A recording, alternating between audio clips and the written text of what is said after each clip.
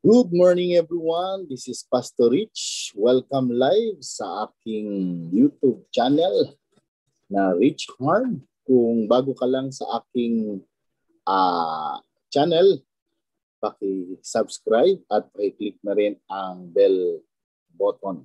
Okay? Upang lagi kang updated sa ating daily devotional. Ito po ay mayaman sa salita ng Diyos at naghahalina na makinig at magbulay-bulay ng salita ng Diyos. Okay? So kung ikaw ay ka-devoted, kagaya ko sa salita ng Diyos, halina kayo, pag-usapan natin ang ating today's text na pinamagatan kong ELYMAS ka ba? At ang ating today's text, matatagpuan po natin sa Acts chapter 13 verses 8 to 12. Okay, mga gawa. Chapter 13 verse 8 to 12. Sabi dito, but ELYMAS the sorcerer, for so is his name by interpretation, withstood them, seeking to turn away the deputy from the faith. Then Saul, who also is called Paul, filled with the Holy Ghost, set his eyes on him. And verse 10, and said, O full of all subtlety and all mischief, you child of the devil, you enemy of all. And verse 11, and now behold, the hand of the Lord is on you, and you shall be blind, not seeing the sun for a season. And last verse, then the deputy, when he saw what was done, believed, and being astonished at the doctrine of the Lord. Ayan. So, pinamagatan ko to na malalim na hugot. Uli tayo mga kapatid. ELYMAS ka ba? Okay. Bakit? Kasi ang ganda na sana ng pangalan mo. Son of salvation. Kaso, anak ng demonyo ka pala. Okay. Opo, ang salitang ELYMAS ay Bar Jesus. Okay. Bar means son. Jesus means Savior. Okay. So siya ay son of salvation. Okay. Yung pala, pangalan lang pala. The devil in disguise pala siya. Okay? So pag-aralan muna natin ano ang background ni ELYMAS at ano ang lesson learned na matutunan natin dito. Okay? So si ELYMAS ay isang Hudyo pero brinake niya ang law. Siya ay sorcerer. At bawal na bawal yan sa Hudyo. Ang ikaw ay maging mangkukulam. Bagamat deboto ang kanyang mga magulang na Hudyo, pero siya ay pumalas sa pagiging Hudyo at siya po ay naging false prophets. Okay? So naging manghuhula siya. Okay? Naging manghuhula na siya. At siya ay naging tagapayo ng proconsul o ng deputy okay, sa panahon na yon. At itong proconsul pinatawag si Pablo at nais na makinig ng ebanghelyo, okay, ng salita ng Diyos. Pero hinahadlangan okay, ng false prophet na ito na si ELYMAS. Okay, so ang ginawa ni Pablo, tinitigan niya sa mata, okay, kinumpronta niya at siya'y puspos ng banal na espiritu si Pablo at ang ginawa niya ay inexpose niya ang kasalanan ni ELYMAS. Sabi niya, ikaw, kaaway ka ng mabuti. Pinipilipit mo pa ang salita ng Diyos. Ikaw ay anak ng demonyo. So yun yung kasalanan na in-expose ni Pablo. No? Talaga ipinamukha niya, pinamukha niya at nag-pronounce siya ng judgment. Kinondemn niya ang taong ito. No? Ang kamay ng Diyos ay nasa iyo at mabubulag ka Ibig sabihin, huling silip mo na yan sa liwanag for a season. Hindi naman buong buhay niya ibulag siya. Okay? Malay mo, pag magsisi, tumalikod sa kasalanan, siya din ay pagagalingin. Ito'y pansamantala. So, ano po ang lesson learned na matutunan natin dito sa buhay ni ELYMAS? Warning. Meron po tayong warning dito na naglipa na po talaga lumalaganap sa mundong ito ang mga mandaraya, ang mga huwad na mga propeta, maraming mga false prophet, maraming mga mangkukulam ngayon sa mundong ito. Okay? Ano po ang dapat nating gawin sa kanila? Yes, igalang natin lahat ng tao, ibigin natin ang ating kapwa, maging ang ating kaaway. Pero kung ito po ay hadlang na po sa ministry, para ang ibang tao ay hindi makasampalataya, hindi makarinig ng mabuting balita, kailangan po talaga grace in the face. Kailangan natin silang komprontahin at expose ang kanilang kasalanan.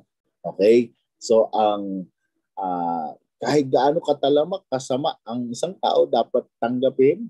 Okay? Dapat maging larawan sila ng biyaya. Pero kung ito naman ay kaaway ng lahat ng kabutihan, ito ay sagabal na sa Ebanghelyo, sa gawain ng Panginoon, kailangan po square face, talagang face to face, harapin natin. Huwag po tayong matakot. Dapat po natin talagang i-review at kumari i-condemn. Kapag i-check po natin kung ano pong espiritong dala nila. Dinideny ba nila si Kristo?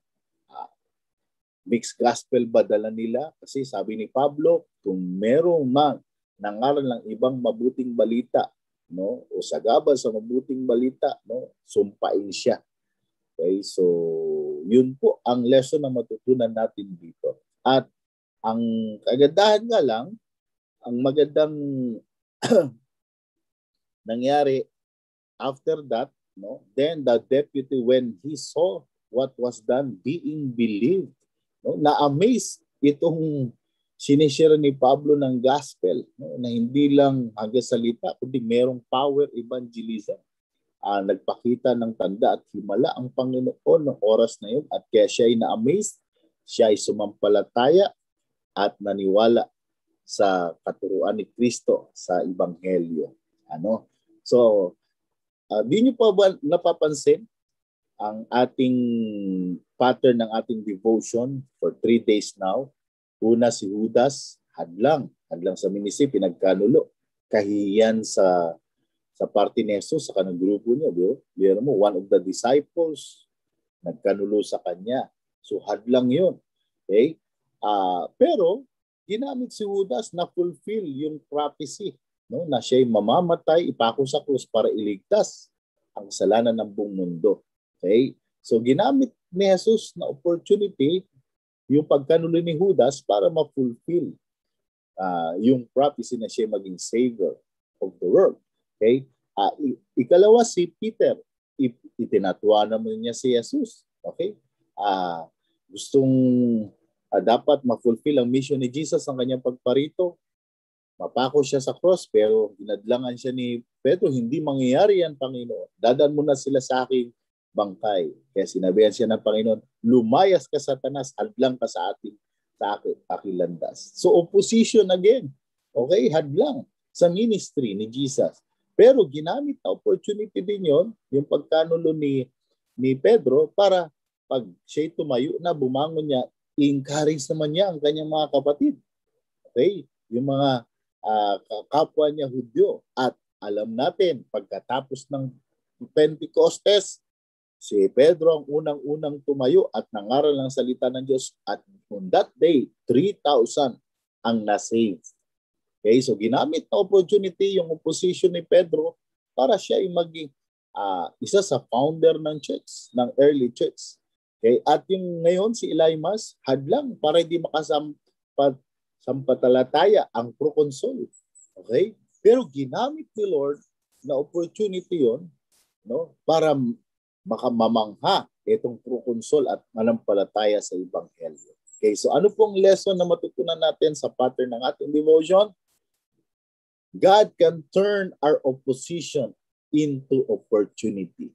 Ayan. So kayang-kaya ng Diyos na baliktarin yung ating mga kaaway, mga hadlang sa gawain para magbukas siya ng oportunidad sa Ebanghelyo. Ayan. Kaya kaibigan, mga kapwa ko pastor at manggagawa, marami bang hadlang sa ministry ngayong ngayong pandemic? Huwag nating tignan yan as hindrance. Okay? Tignan natin yan as an opportunity. Alam niyo ba? Oo, nahadlangan ang gawain. Itong virus na ito, na lockdown tayo, nagsara ang maraming simbahan. Okay? Give up yung mga nirentahang malalaking upa, bumalik sa mga bahay. Huwag natin tignan as failure. Huwag natin tignan as hindrance. Okay? At alam niyo po ba, hindi maaring na lockdown tayo physically, pero ang ebanghelyo hindi po nala-lockdown. Bagkus ito po ay nagbukas ng marami opportunity. Karamihan ng ministry ngayon napadali. Nasa online, no? At yung mga hindi nakakadalaw sa church, hindi nakaka-attend sa church, nakakapasyal dahil malayo ng lugar, nasa probinsya, nasa abroad. Pero itong lockdown, itong pandemic, naging opportunity pa para mag-connect via Zoom, via social media. Nare-reach out yung mga kamag-anak, napapanood ka, nakakakinig sila ng ebanghelyo. Okay? So hindi po na lockdown ang gospel, kundi nagbukas si Lord ngayong pandemic ng opportunity. At sino magsasabi ng arhim? Akala natin nung nawala ang ating bigger place, end of the world na. Tapos na ang ating ministry. No. Kung kailan pandemic, magiging dalawa na ang Arhim Church. Magkakaroon tayo ng daughter church sa Las Piñas. Dalawa na ang Arhim.